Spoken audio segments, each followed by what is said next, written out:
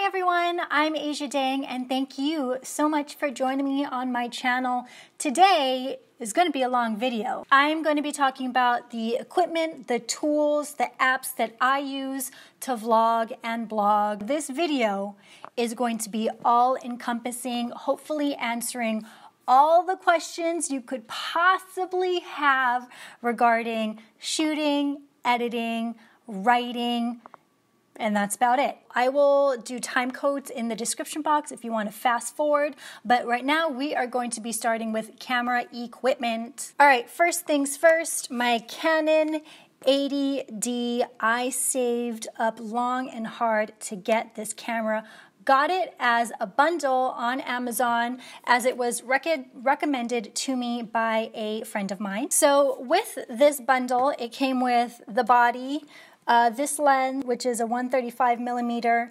It came with a Rode mic that I use when I use this camera to shoot, and it also came with an adapter that goes on the bottom. The main thing I look for, and it's a very minor thing, but to me it's pretty major in looking for a camera that I want to use, is if it has a flip screen. When you shoot, you can see yourself. You know what I'm saying? I'm using a different camera so I can see myself right here to make sure I'm still in focus and that the camera is still running.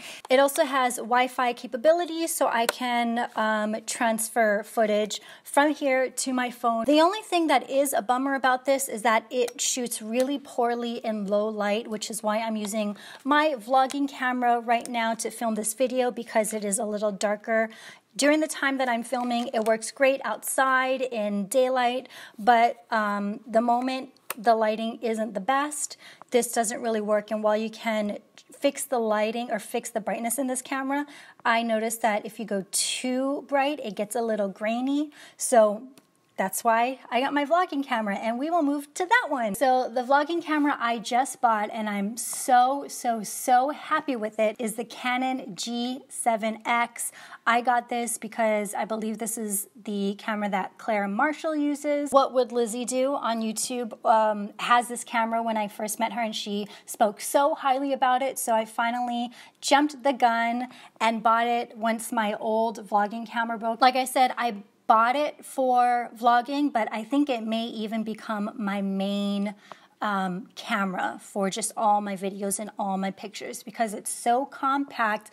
The lighting is incredible. It's easy to use, and overall, for me, it's just a really great camera. Now, the only caveat to all these praises about the G7X that I have is that when it zooms in and out of focus, or goes in and out of focus, you can hear that in the audio. So if you're recording like a voiceover or talking to the camera like I am, you need a separate, audio hookup. And I'll talk about that later when I go through my iPhone stuff. Now, for memory cards for my cameras, I've been using the SanDisk 64GB. To me, anything less than 64 is too little. This holds a lot of footage. There is like the 120 or 128 or something, but to me that's like $100 and some odd per memory card. So I prefer to save a little bit more money and just delete my footage as I go. Okay, tripods. I got 3. First one is the one I'm using, and it is the most basic, cheapest tripod you can ever get. It is incredible. I got this off of Amazon. I really like it. It's a tripod. Honestly, I wouldn't recommend spending a lot of money on tripods, because sometimes as a tripod I use a side table with like 4 books stacked on top of it. So you don't really need a tripod if you don't have a lot of money to spend. I would concentrate more on the camera if that's the case. This tripod I also got from Amazon. I really like it. I pack it in my suitcase when I travel because it is nice and small, and you can like bend these little guys and conform it to whatever you need. I use this a lot for when I am shooting in the kitchen, just because I can like fit it in my cabinets or just on the kitchen counter, and it doesn't get in my way. And finally, I have the Vanguard Alta Series 70. I bought this specifically for overhead shots looking down, so I've used this on cooking videos and a couple of my travel videos. I don't really use it as much as as I thought I would, and it is pretty heavy, but if you want those cool bird's eye view videos, this is the way to go. Next to my Canon G7X camera, my next favorite purchase is this guy. This is a remote that I use all the time for my Instagram pictures. I don't have a cameraman, and Brian has his own life, so sometimes I'm stuck shooting my own pictures by myself, and all I need is a tripod and this remote, and I actually take pretty bomb-ass pictures with it. No matter what camera you have, there is a remote for you, so I would highly recommend investing 10 bucks into getting a remote. In terms of lighting, natural light is key. I have spent a ton of money on lighting equipment and they all suck. I have never achieved that Ipsy Desi Perkins look, and while that is a goal, as of right now I'm not spending any more money on lighting equipment and I'm just using natural light. So sit your butt in front of a really beautiful window and start shooting. Now in terms of background, this, guys, is just a board I got from the art store. I think it was like 10 bucks. And that's it. All right, so now let's move on to the computer situation. So the computer I have is the 13-inch MacBook Pro. I am a Mac person. The last time I used anything else was in high school. My very first computer was a Dell. I can AirDrop any photos, videos, documents from my computer to my phone and vice versa, so it makes things really, really easy. And then I think the 13-inch size is just the perfect size for me. The 15-inch is just too big and is really heavy, or at least in my opinion it is, so I like my 13-inch. All right, now for editing, I use Adobe Premiere. I used to use Final Cut Pro 7. I learned how to use that in grad school for broadcast journalism, but once they upgraded to Final Cut, is it X or 10? I have no idea. That was more like iMovie and something that I never worked with, so that is when I moved to Adobe Premiere, because Final Cut Pro 7 and Adobe Premiere are very, very, very similar. However, if you are a beginner and just starting to learn how to edit, I would definitely recommend Final Cut. It is a little bit more easier to learn or to teach yourself.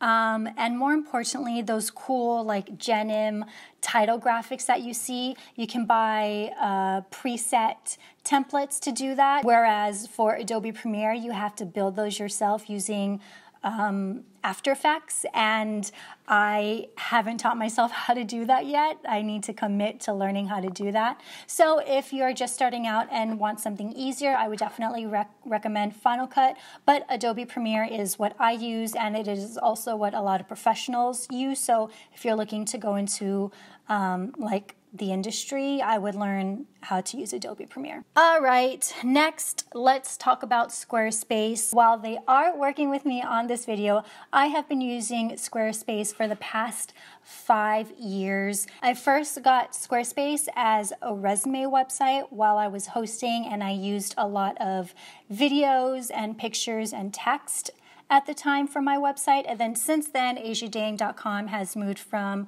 a resume website to a blog to a resume website to a blog now, and it's going to soon change into a different type of blog. So I'm going to be switching templates. Again, I've been switching templates a lot, and that's the reason why I really, really love Squarespace, is because if you're tired of a template or if you're just going in a different direction, you can easily switch the theme of your website. So right now, AsiaDang.com is a very, very mediocre blog, but after heavy consideration and after seeing how much you guys all love Ask Asia, I kind of decided to switch AsiaDang.com to maybe like a Dear Diary situation where it's just me writing in my diary, and I think you guys will really love that. Plus, I may be starting to sell merchandise on my website as well, so I need to pick a template that can support that as well. I believe over the summer, Squarespace added 60 new templates. 2 of them I really, really, really love. Also, what I really love about Squarespace is that their customer service is incredible. Like, since I've changed templates so many times over the past few years, I've been stuck in some moments, and their customer service, either via phone or remotely, they've been able to take over my computer and just move things along themselves, has been really, really helpful. I always recommend Squarespace to people that ask me about my opinion. That's why Brian's VGOG website is built by Squarespace as well. And as always, I got you a discount code. Head over to squarespace.com/AsiaDang and get 10% off your first purchase, which definitely actually adds up to a lot. So, all right, now in terms of music, we're going back to editing. I either use SoundCloud or I use this thing called Jingle Punks. I got access to Jingle Punks when I worked with Fox Sports. I don't actually know if it can be used outside of the professional realm, but I still got the access code and no one shut me off, so I'm still using that. All right, external hard drives are really important, especially if you're editing video. I have two and they're both from Seagate. Mac compatible, you don't have to like reconfigure them. This one has my entire life on it, all the pictures I've taken, all the videos I've uploaded or have been in are all on this. So this actually doesn't leave my house, because if I were to lose this, I would lose my entire life.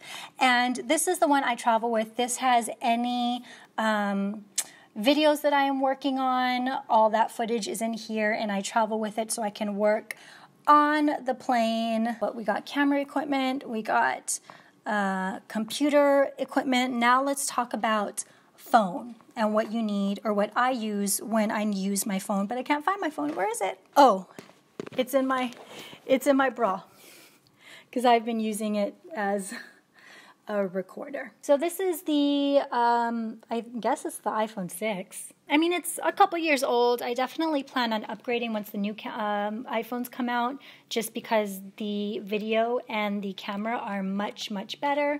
But this has been working for me, and let's just talk about the apps that I use the most. I guess we might as well talk about this guy. Voice memos I use all the time. It comes in the phone, so you don't have to download it.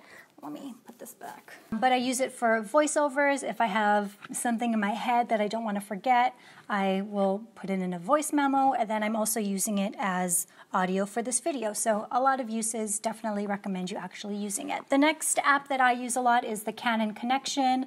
It is what I use. It's the app that I use to get photos off of my two Canon cameras, so I use that one a lot. The next one is called Spark Post, and if you follow me on Instagram, which you should be by now, is when I post those really bomb graphic Instagram stories, I make those in Spark Post. And for my photos, I use an app called RETOUCH.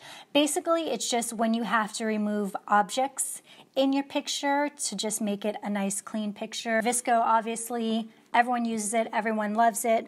I use normally the HB1. It is not a preset.